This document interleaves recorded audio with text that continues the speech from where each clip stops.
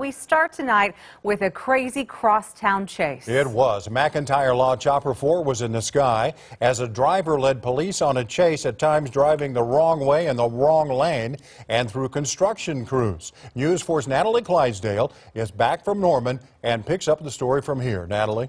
Well, the chase came to an end at a family's home after the suspect rammed through a locked gate nearby.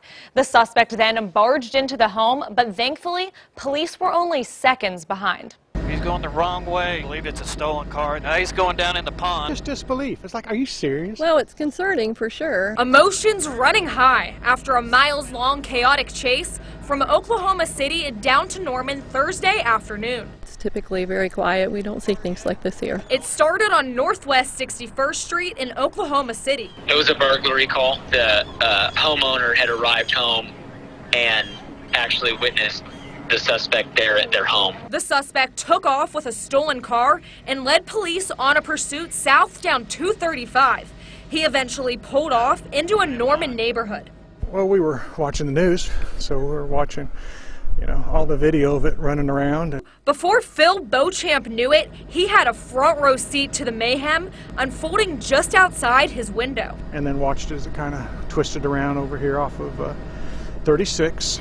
And then, for some reason, he made a decision to come through. He's going to run through this gate. He smashed it relatively easily, but as it swung back, it destroyed the gate. After ramming through the front gate, he drove around the back of the house. Our garage door is open, but he elected to keep on running, and he crossed over into the neighbor's property. That's when the suspect bailed out of the car and ran into a house through their open garage.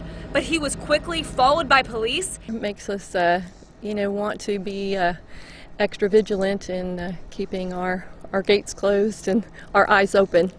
The suspect also tossed out several items during the chase, but police have not yet said exactly what that was. They say more information will be released tomorrow.